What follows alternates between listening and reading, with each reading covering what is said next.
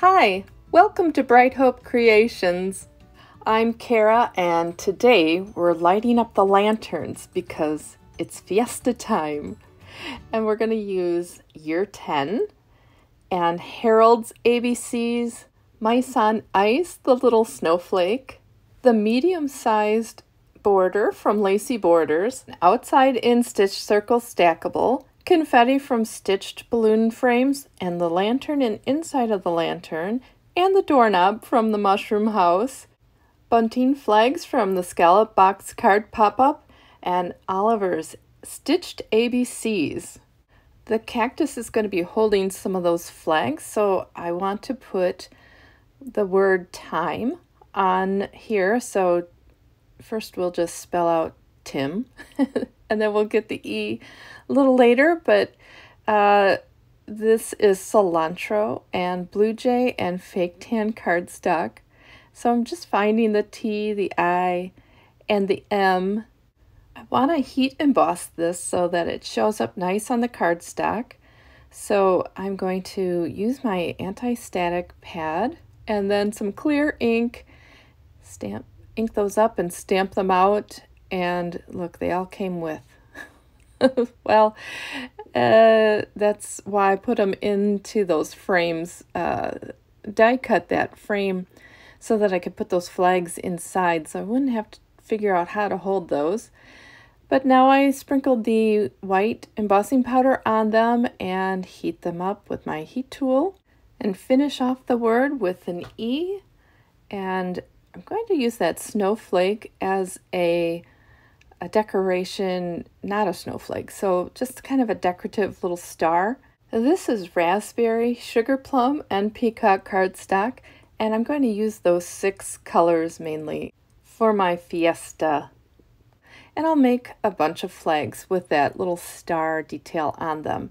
I'll just keep that cutout part in my MISTI, and I can just put the flag in the middle one and stamp them out in the same place each time. So I'm going to stamp up now this cactus in jet black ink because I will color him in Copics and stamp him down. And then he needs a little face too. And there are 2 faces that come with this stamp set. There's one, this one, and then one where he's winking. But I'm going to use the one with his eyes both open and color him up. And I'm using a YG01 to start and YG03, and then I'll blend that back up with the YG01, darken things up with the YG05, and I even darken the bottom area up further with the YG07. I held off coloring the pot. I hadn't decided yet what color that would be, so that's gonna just be white for a little while. So I'm just blending everything back up into the lightest color, and this guy is all set and ready to be cut out with the coordinating die. And there he is. And here are his little banners. And I have just a little piece of embroidery floss. I'll tie a little knot at the end and put those flags on there. That way this little cactus will be part of the celebration, holding the end of the sentiment there. So I'm using these mini glue dots, and they're the same size that you would use for the magic iris, and they also fit very well inside these banners. And I'm just overlapping it on the string and then putting the glue dot inside and pressing them down, and then I can still move the flags around on the string until I have them where I want them. So I'm deciding where they're going to sit, and I like it right there. I don't want it to be absolutely perfect. And then I can tie a little knot, and I will adhere this banner to his little cactus arms with some glue dots. Just one on the E and one on the T. And once those are all set, we can put it in place, position that, and then he is looking all ready to throw a fiesta, except for his pot. We have to finish that. I'm going to clip off the edges of the string just so they're not hanging out too far, and there he is, ready to go. I have a 4 1/4 by 5.5 inch piece of Blue Jay cardstock for the back, and this is how I'm using the outside in stitched circle and also the lacy borders on both sides of the white cardstock. And I'm spelling out the word Fiesta in those Fiesta colors that I chose, and I'm just going to glue them on with a glue tube. So putting them, I'm not even making sure they're straight across. I kind of want them to have kind of that movement of a party, so they're a little more freestyle there. And then put on some of the confetti all around. And this is how I decided what color to make that pot, because I wanted to see what colors would be right near it, and thought we could go with this peacock or aqua color. So it's a BG 45 and a BG 49 to color that up. Just darkening up the shadow areas. This won't show too much, so it doesn't have to be perfect, but yeah, his little banners are gonna hang down over it, but it'll be nice to have that little pop of, well, I guess turquoise color down there. All right, well, he's looking sharp. All right, put some adhesive on the back. I'm gonna center him on the bottom, get him right where he needs to sit. Add some more confetti to the top part. And I'm just using that jewel picker to pick up the pieces and put them on where I put that little bit of glue. And with those little swirls, I just added a little glue onto the backs of them and pressed them down. So the front of the card, the white part, is all done, and it's time to start on those lanterns. And I'm just putting some glue on the back side of the lantern, and then I cut out the back part of the lantern with some vellum. I'm gluing those on to each of the lanterns. And I've been wanting to use these lanterns in a light up card for a while now, and I just wasn't sure what I wanted to do. But once this cactus came out as year 10, I just got that idea, and so here we are in the making. So I'm gonna put those lanterns and banners, position them where I want them inside that circle, and then right underneath where each lantern is, I'm marking it so that I will cut that part out.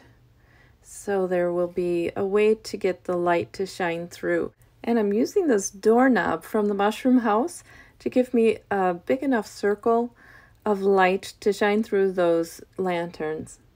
I'll run that through the die cut machine on each dot, and here we are. So now I want to get these banners put together. So I'm doing the same thing with the glue dot inside the flag. And then I am just going to thread the lantern through the little string there. The reason for this design with the circle is that I wanted these lights to be on dark cardstock. I thought they would show up a little bit more than if I just had these banners going across on the white cardstock. And I kind of like the look of that circle there to make them more of a focus, kind of like they're in the night sky hanging there. So now that I have the last lantern on there, I'm going to put them over the holes with some glue so that the lantern is precisely over the opening, because that's where that light's going to shine through. So just put some glue on around each of the holes and then I will just pull that string so that everything is taut, and we'll adhere that down in a little bit. And then I found it's easier if I just string up the lights and then glue those down and then attach the banners on over the string after it's all set. It's a lot less to get in the way as I'm trying to get them over the holes exactly. And now they're set and I can put on those banners. I put some glue dots under those banners just like I did with the ones on top. And now I'm going to hide those strings underneath the white cardstock. I'm just kind of figuring out where I want to put some glue dots, so I'm using my pencil to mark that, and I'll glue those down. With these glue dots, that string isn't going to go anywhere. And I think this would be a fun design even if you weren't going to light up the card, just to have the lanterns and the banners in there, the flags. And you can have a fiesta without the lights. This would be a fun birthday card or a Cinco de Mayo card, or in my case, I'm going to use it as a graduation card for my daughter. She is graduating high school and wants to be a Spanish education major. So I guess I could have even put a mortar board on that, on the cactus, like he's graduating. Well, I put some adhesive on the white cardstock and I'm adhering that down to the main panel, and that's all set. Oh, I've got to tuck these little strings in a little bit more, so I'm just putting the ends into the glue dot, and again, that's not going anywhere. So we're all set, and I need a button to say push here. I was going to put it on that pot, but decided it was too busy down there. I didn't know if people would really see that. And so I'm going to make it a little more clear, put it up closer to where those lights are, and it'll just be a big piece of confetti. So I'm stamping that with clear ink, and I white heat embossed that, and that's where it's going to sit on the card. I have a piece of white cardstock underneath, and that's where I'm going to build up the lights. I'm putting a mark where the battery will be, and then it's hard to see where those lights should be from the front, so I'm taking the back and marking them up, and then put it up against a light again, and then marked it on the front. I hope that makes sense, but this is how it looked at the end. And with this little piece of printer paper, I'm going to house the battery with the negative part on the bottom and the positive on top. Now, here's where I make a mistake. The fold should be going the way I initially had it, but we'll just move on. So I started where the negative part of the battery would be, and then with this tape, I'm just moving it along where those little dots are. And now when I am turning a corner, I turn it the opposite way first to get it to then be moving the way I want it to go. It kind of gives it a way to sit on itself so that it keeps that nice connection. So this will be, I'll make sure that the negative part of the lights will be on the negative track of this. And I'm using a bone folder to kind of make sure that it's nicely adhered down. And now here's what not to do when you're putting one of these together. This was my first time, so okay. I started on the opposite side then for the positive. I should have started at the battery side, and instead I started at the end and went towards the battery, and you'll see soon why it didn't work so well for me. But again, I'm just going on another track, and this is the opposite side of those circles so that I can have a positive part.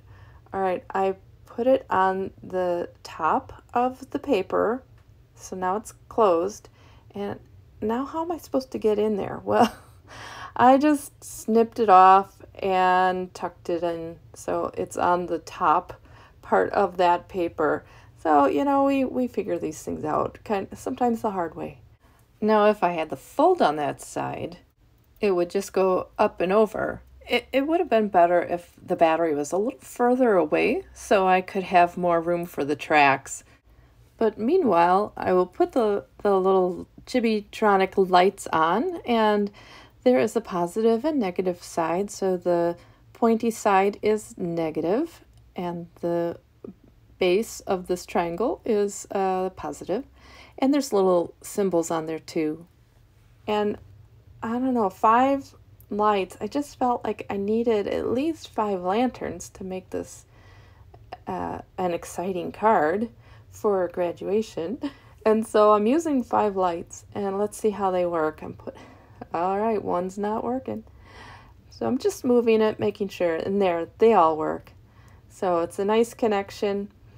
And now I want to house that with some foam tape so that the battery doesn't slip out anywhere. But back to my mistake. So were you one of those people talking to me through the screen saying, "No, not that way"? Kind of like watching a horror movie and saying, "Don't go in there." Well, just consider it your adrenaline rush for the day. Well, all right, back to the card. So I put on 1 layer of foam tape, and now I'm going to put another layer to build that up. And I'm going to put the entire front panel on foam, but this is a thicker foam that I have. It's a craft foam, and I'm just deciding where to cut it so that you can see the lights and that it kind of works around that little housing that I created for the battery. And I'm actually going to use 2 pieces of foam, this thick one, and then I have a bit of a thinner one, and that built it up to just the right height so that you could put the panel on top and the battery won't get pushed down until somebody pushes it down. So I'm using double-sided tape to adhere that, just taking off that release paper, and now I can put that around my lights, and then I'm gonna do that again with the thinner piece of foam. And so it's a thick card, but this one's not going in the mail, and even if it did, it's pretty well housed in there, so I don't think there would be any problems with it. And I'm being very careful to get this top panel on straight, right onto that double-sided tape, and then time for that little button. So I just put a little adhesive on the back of that, and I have a 4 1/4 by 5.5 inch side-folded note card, and I'm putting some adhesive on the card itself, and I'll place the whole panel on top of that.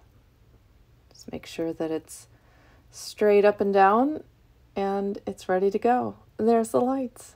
Yay, Fiesta time! And meantime, the cactus decided to sprout a flower. Well, I hope you enjoyed the video today, and it encouraged you to make a Fiesta on a card too. Have a great day, and thanks for watching. Bye!